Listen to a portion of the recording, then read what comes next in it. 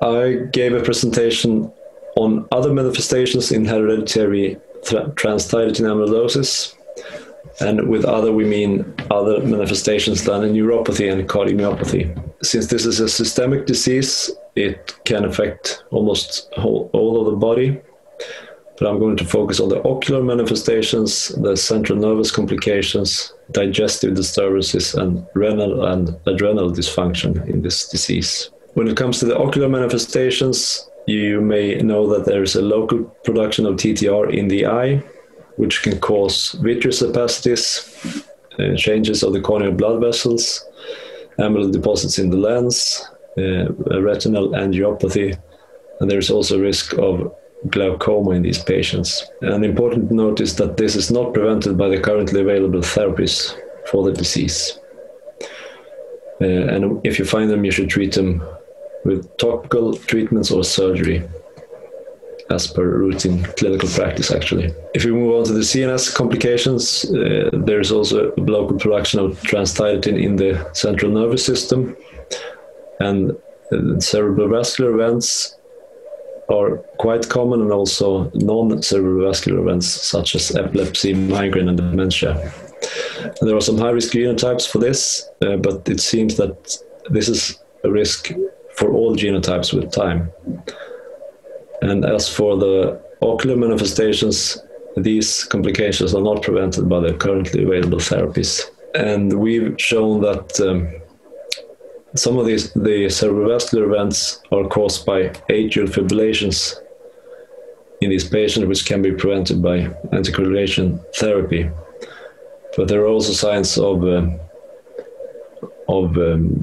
cerebral amyloid angiopathy, which can cause local problems in the brain and in the meninges, which of course is also a risk for cerebral hemorrhage, but it seems that it's safe to give them anticoagulation anyway, but probably you should use the newer oral anticoagulants instead of warfarin. We can move on to the digestive disturbances, which are quite common also and can affect all of the GI tract from the mouth to the anus with different symptoms.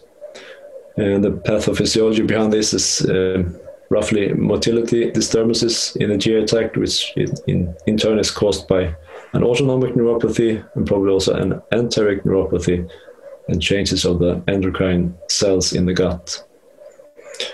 We've also shown that there's a depletion of the interstitial cells of Cajal in the gut, which act as pacemaker cells and are important for the GI motility.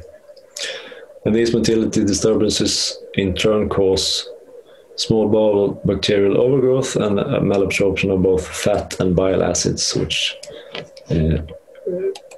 aggravate the symptoms. And you can actually get any GI symptom from these motility disturbances, but early satiety, constipation, and alternating diarrhea and constipation are quite common symptoms, which often increase with time of the disease as well. And also unintentional weight loss is quite common as an early symptom of the disease, even though you don't have any GI symptoms. And these symptoms are important since they negatively affect the quality of life of the patient and can also affect survival negatively.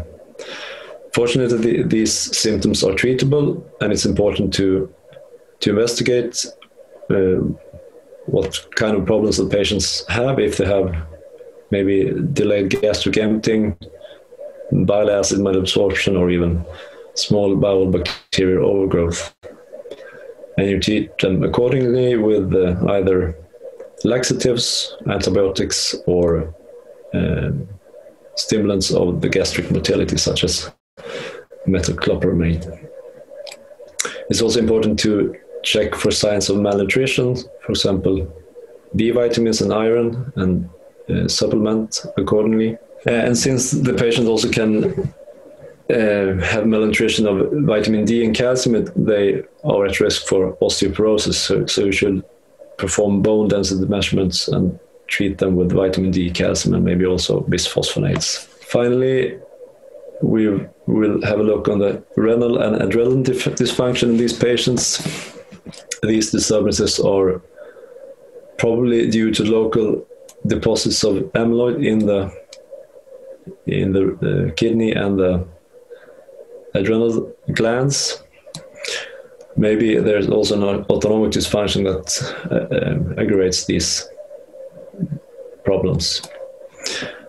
When it comes to the kidney, proteinuria is another sign of a kidney affection, whereas renal failure is a later sign.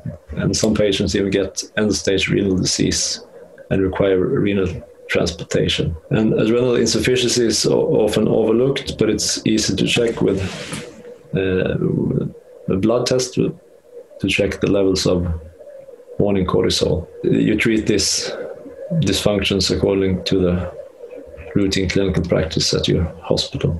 But they're important to remember and to evaluate also. So in conclusion, hereditary transthyretin amyloidosis is truly systemic disease, which is more evident in long-standing disease. And very important to remember is that the central nervous system complications and the eye complications are not prevented by the currently available systemic therapies.